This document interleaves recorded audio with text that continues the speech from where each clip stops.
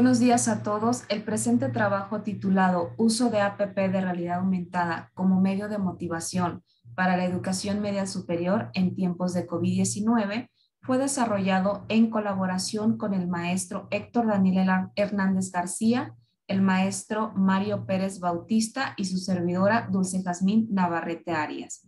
Todos pertenecientes al Instituto Tecnológico Superior del Occidente del Estado de Hidalgo, División de Ingeniería en Sistemas Computacionales. Como bien sabemos, desde el 20 de marzo del año 2020 se declaró emergencia sanitaria provocada por la COVID. Actualmente seguimos confinados en nuestros hogares y ante esta resolución los centros educativos cerraron sus instalaciones, obligando al sistema educativo a una transición rápida, la cual el proceso de enseñanza-aprendizaje presencial pasó a un modelo en línea. Esta falta de planificación, este nuevo esquema derivado del tiempo de reacción, han emergido algunas situaciones que ralentizan o anulan el proceso de aprendizaje de los alumnos. Pueden ser accesibilidad en tiempo de uso, capacitación, predisposición. En accesibilidad tenemos que no toda la población posee recursos necesarios como internet o dispositivos electrónicos para recibir clases. Tiempo de uso, las personas que sí cuentan con equipo tecnológico tienen que compartir este recurso con otro miembro de la familia. En capacitación, pues existe una escasa habilidad y conocimiento tanto de los alumnos como docentes para emplear e utilizar plataformas de videoconferencia y plataformas LMS basadas en la nube.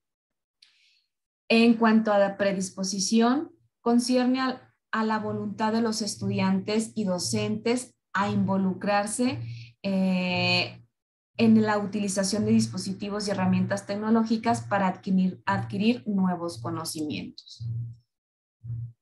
Si bien ya sabemos también, antes de la pandemia ya existían problemas como reprobación y abandono.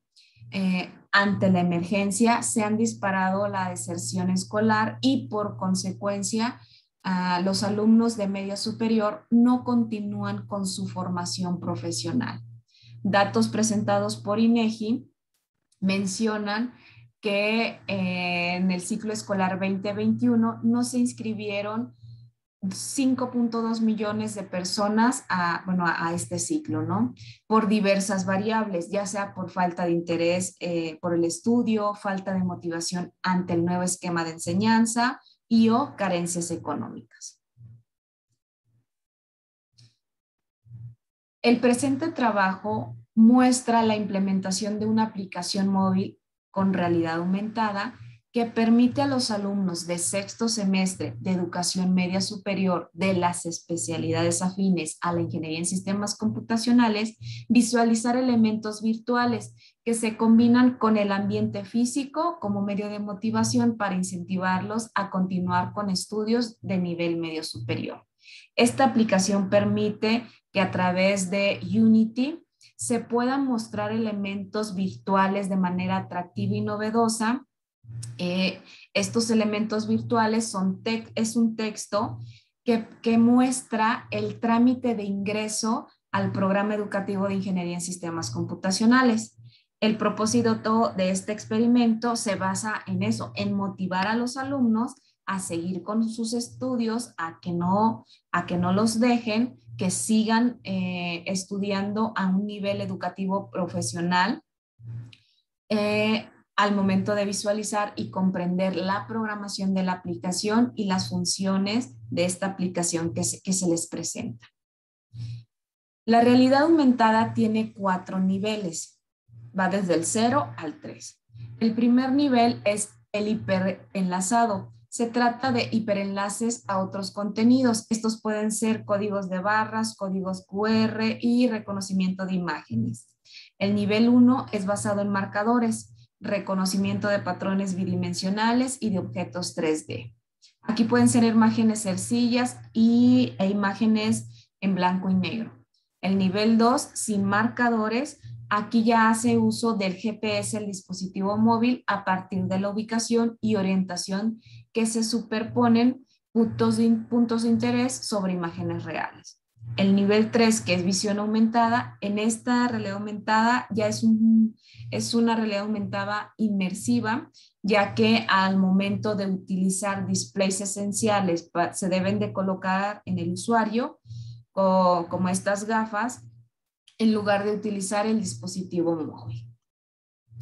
Si bien la aparición de la realidad aumentada en el ámbito educativo ha facilitado la promoción de estrategias de enseñanza innovadoras, estudios demuestran que estas experiencias al momento de interactuar para asimilar conocimiento dentro del aula, también hay una aceptación positiva por parte de los estudiantes al momento de utilizar estas aplicaciones de realidad aumentada para asimilar contenido, y los alumnos valoran con altos niveles de satisfacción la participación en la experiencia formativa con este tipo de estrategias.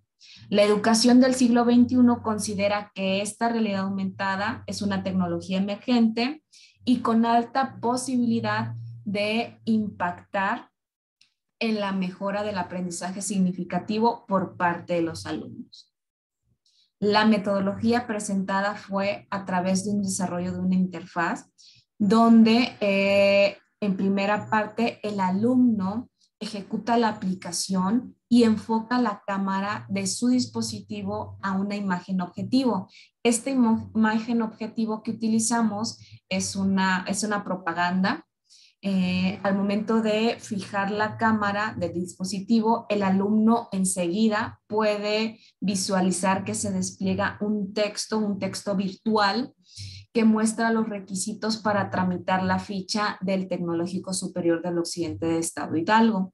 Posteriormente, en la parte inferior, el alumno puede dar clic a dos botones virtuales que aparecen. El primer botón, si el alumno le da clic, lo puede dirigir a la red social de la carrera de Ingeniería en Sistemas Computacionales perteneciente a ITSOE, y el segundo botón lo puede llevar a la página oficial de ITSOE. En cuanto al experimento, se centra a los alumnos de sexto semestre del área de influencia del Instituto Tecnológico Superior del Estado de Hidalgo en cuanto a las unidades educativas de medio superior. El objetivo de esta investigación, como ya se ha mencionado, es comparar mediante una encuesta inicial y una encuesta final aplicadas a los alumnos de sexto semestre de educación media superior para reconocer el grado de motivación de los alumnos en continuar con sus estudios universitarios. Para medir este grado de motivación, se les aplicó a los estudiantes una encuesta en línea por medio de un formulario de Google, el cual consistió en 10 preguntas. Estas preguntas fueron de opción múltiple en una escala de Likert, totalmente de acuerdo hasta totalmente desacuerdo. Estas preguntas fueron enfocadas en aspectos de motivación y satisfacción. En cuanto a los resultados, el experimento se llevó a cabo en 5 instituciones de media superior, donde el alumno primeramente obtenía una plática sobre la carrera de Ingeniería en Sistemas Computacionales. Posteriormente se le explicaba rápidamente cómo instalar la aplicación, el APK de la realidad aumentada en su celular, y para que ellos pudieran interactuar con esta aplicación, ¿no? En total fueron 78 alumnos los implicados en este proceso, y como se puede observar en las dos gráficas, en la primera gráfica, que es de motivación, se puede visualizar que el uso de la APP con realidad aumentada motiva a los alumnos a continuar con sus estudios a nivel superior. En cuanto a la otra gráfica de satisfacción, igualmente se muestra una respuesta positiva al acercarse a este tipo de conocimiento de manera atractiva, fácil de usar y comprender, ¿no? Además, también se incluyó en el cuestionario una pregunta abierta. Esto para recabar información referente en cuanto a comentarios sobre cómo le pareció al alumno el desarrollo de la aplicación y cómo percibe esta nueva tecnología, ¿no?